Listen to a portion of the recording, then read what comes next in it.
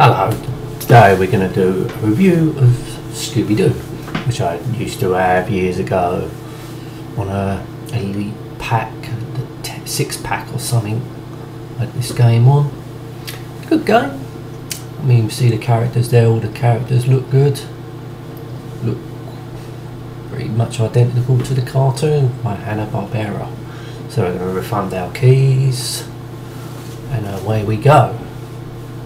So push enter button to start the game. Here we go. So what we've got to do is kill these ghosts. I presume, oh bollocks, just lost a life. I think you get about 5 lives to start off with, but you've got the option to find other lives, which is then S boxes, I think. They give you extra lives. Oh fucking, bollocks. Fuck. Yeah, I'm out of practice. Mind you, they do gang up on you. Just come, the little ghosts just come out those doors, so you got to be careful. Wow, fucking done it again. Bloody hell. Almost lost all my lives already. I ain't even off level 1.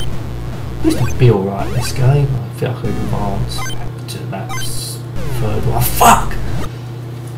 3rd or 4th level back then. I haven't played in such a long time, so way out of practice. On a lot of games I'm way out of practice. It's just nice to see them all playing up again, playing those classics again. Might do a review on them. Yeah, so we'll do punch all these ghosts, then different enemies on different levels. Can't remember what's on set level 2. Gonna have to get through these ghosts, yes. So we're on the top level. I think the game object of the game, you've got to rescue all the other characters, I think. I can't remember. Fucking just come out that door, you've got to be so careful. Shit.